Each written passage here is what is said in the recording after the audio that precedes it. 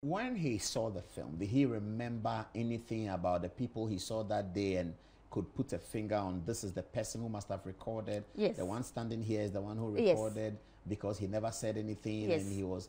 Did he know that? He knew it. Did he know that it was people from Ghana? Yes. Did he remember the person he met as the sheikh? Was he disguised or that was his face or that's him? Well, apparently that person is not a sheikh. He's not a sheikh? He's not a sheikh. What He's not a sheikh who owns whatever company they purported they have. So he was disguised. What does he do? Who is that person? I hear, as you all have heard, that the person works for the Tiger Eye. It's the person they use, you know, and the forms show that each time they want to trap somebody, they take the person to the hotel, the same hotel in Dubai, the same setting, with the same sheikh, posing as an investor. So it's something they do. So Kwesi was not the first person they did? Not at all. But and I'm sure Kwesi will not be their videos.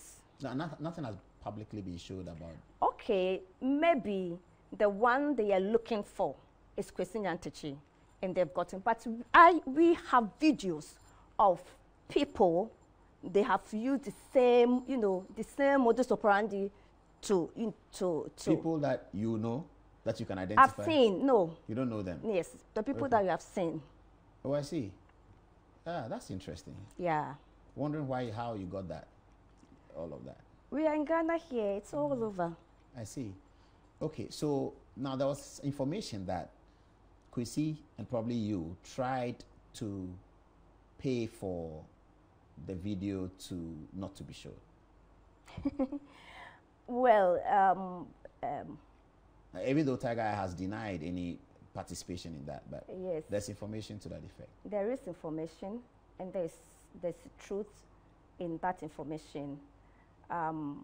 Apparently, we became so desperate when we realized that all that, you know, were presented to us were false. So we tried to make some interventions, and they proposed that he pay some money. They proposed $150,000. My husband couldn't afford $150,000. So he gave us $100,000. And then they came back to him and said, the person says, you need to add $50,000. And said, well, I don't have. So that's all that I have. So he gave out $100,000? Yes. Hoping that that will be used to take away the episode, that yes, maybe the film will not be showed. Yes. And the people who collected the money said the demand was for $150,000. Yes. But he gave out the 100 anyway. Yes. So what happened to the 100? It was later returned when they showed the video. It was later returned. Oh, the money was returned? Yes. And they brought $40,000 first, and then later on they brought $60,000.